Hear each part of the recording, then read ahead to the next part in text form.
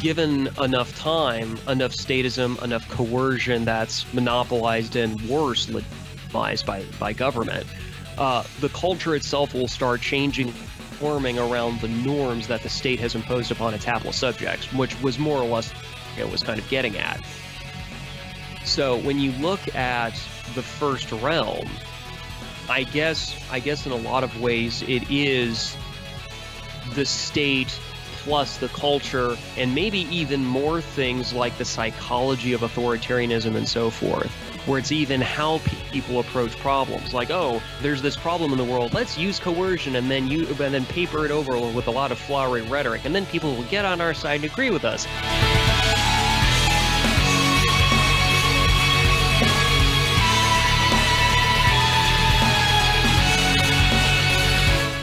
Same thing here with the second realm. Whatever second realm activities people are going to participate in, I wouldn't be surprised if there's going to be some degree of emotional resistance and or some sort of guilt, maybe even shaming to some degree that they may feel, even if it's only internal. And I would just suggest that maybe a good prescription for that might be some form of, if not counseling, at least encouragement. Let's call it encouragement, because I can't think of a better word for it. I think encouragement would be good. Like, hey, you're doing nothing wrong. If anything, you're actually doing the world a lot of good by following your own self-interest and exercising your individual autonomy. Not only that, but not only keep doing that, actually, wait, hold on, do more of that.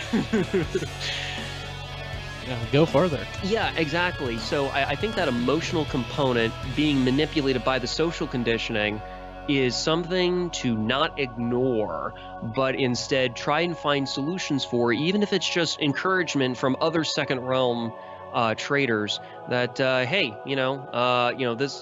these are our principles, this is why we're doing this, and we're gonna not only keep on keeping on, but we're gonna do more.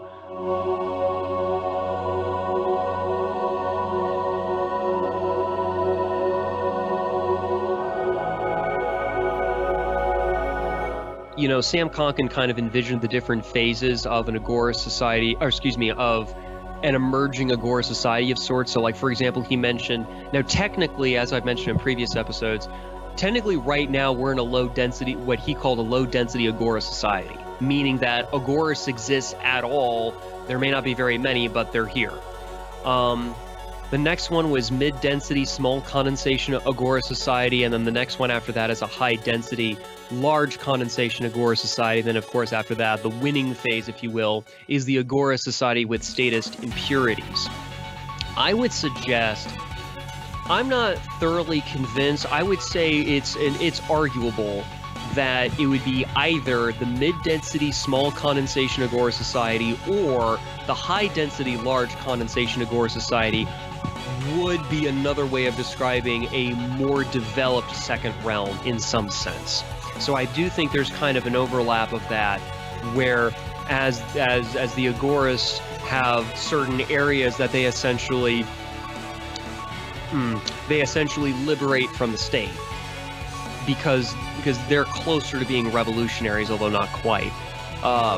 That as they, shall we say, liberate certain areas, that by default those liberated areas are kind of like a second realm, almost by default, or at least a potential second realm. And I think that's something to kind of keep in mind. So, you know, as individuals gain more and more liberty just by, you know, exercising it mainly, and also working in tandem with each other as they can and are willing to and so forth, I view this kind of as a win-win-win.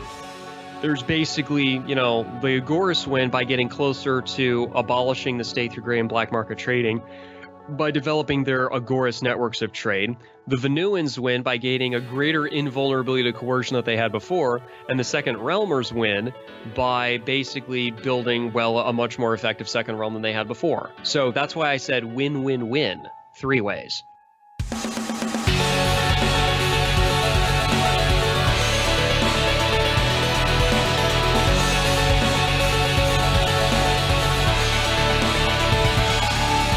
For most readers of this blog, the above probably is a trivial truism, nothing to talk about again.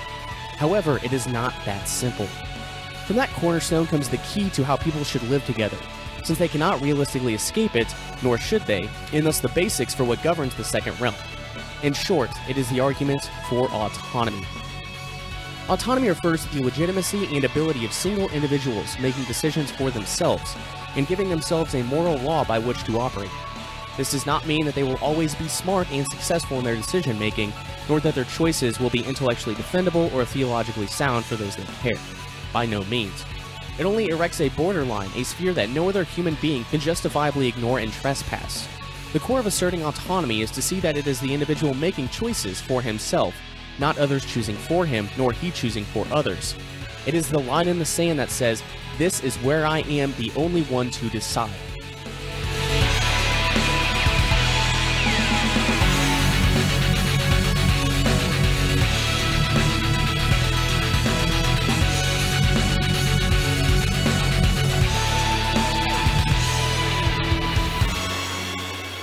The TAS as a conscious radical tactic will emerge under certain conditions. 1. Psychological liberation. That is, we must realize, make real, the moments and spaces in which freedom is not only possible, but actual. We must know in what ways we are genuinely oppressed, and also in what ways we are self-repressed, or ensnared in a fantasy in which ideas oppress us. Work, for example, is a far more actual source of misery for most of us than legislative politics. Alienation is far more dangerous for us than toothless, outdated, dying ideologies. Mental addiction to ideals, which in fact turn out to be more projections of our resentment and sensations of victimization, will never further our project. The TAS is not a harbinger of some pie-in-the-sky social utopia to which we must sacrifice our lives that our children's children may breathe a bit of free air. The TAS must be the scene of our present autonomy, but it can only exist on the condition that we already know ourselves as free beings.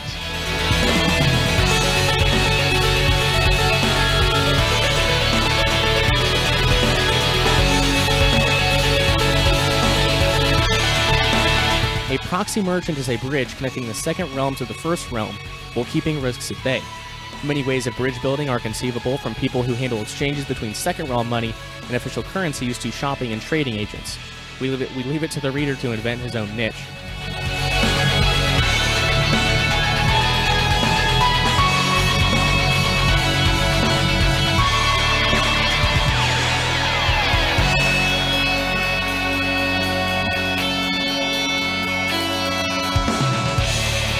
I want to speak to one other thing in this paragraph, but the Yakuza forbid their members to partake in theft. Wow. So at least in this regard, the Yakuza is preferable to the state. I don't know what else they did. Sure, there was some bad stuff there, but they didn't allow their members to steal. That's pretty incredible, right? Well, it's definitely an improvement. Yeah, it's just, I don't know, man. The more I've looked at organized crime, it's definitely lesser. You know, people talk about lesser of two evils during an election. That's a false dichotomy. I think a better dichotomy is: do you want government or do you want organized crime? If you had a real choice to make, just between the two, not a third option or anything else. Isn't that the argument against anarcho-capitalism? Is that you just have these these organized criminal corporations, so to speak? I mean, which one would I we've seen the clear-cut results of the state over the since the beginning of human beings. Let's try something different, even though it may not be the most preferable. But they're also, thing.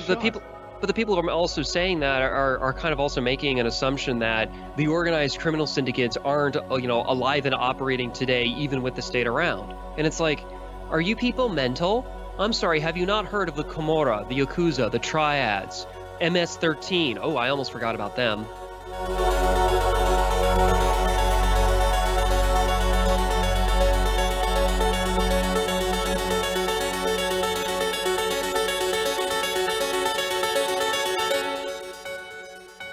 Let's start with the definition of tradecraft here. So tradecraft is the art of implementing the objectives of need to know. So that sounds a little vague, I guess, but we'll certainly get into that more as we get into some excerpts from Second Realm book on strategy. But Kyle, what are your initial, preliminary thoughts on tradecraft?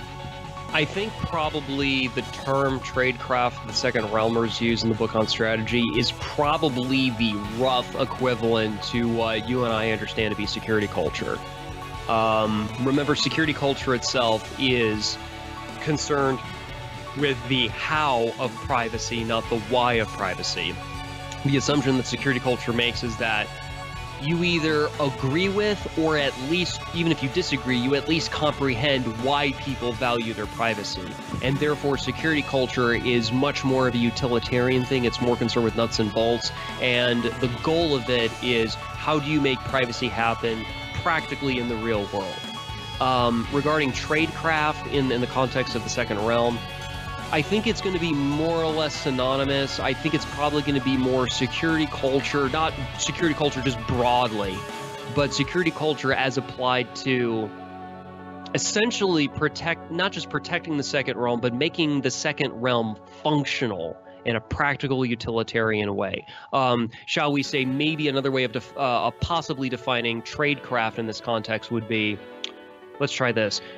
Tradecraft is the how of the second realm, of making the second realm functional. Tips, tricks, techniques, methods. You know, I mean, what other words you want to use? The tradecraft is the how of the second realm.